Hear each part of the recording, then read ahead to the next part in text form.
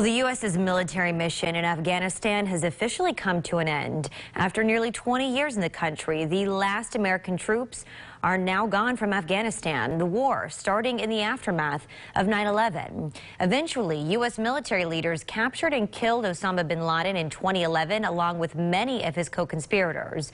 Even after their deaths, many troops continued staying in Afghanistan for another decade. The cost was 2,461 U.S. service members and civilians killed, and more than 20,000 who were injured. Sadly, that includes 13 U.S. service members who were killed last week by an ISIS-K suicide bomber.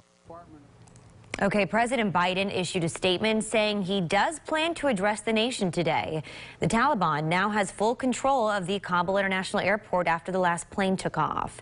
U.S. evacuation efforts allowed more than 123,000 people to escape Afghanistan, about 5,500 of them American citizens.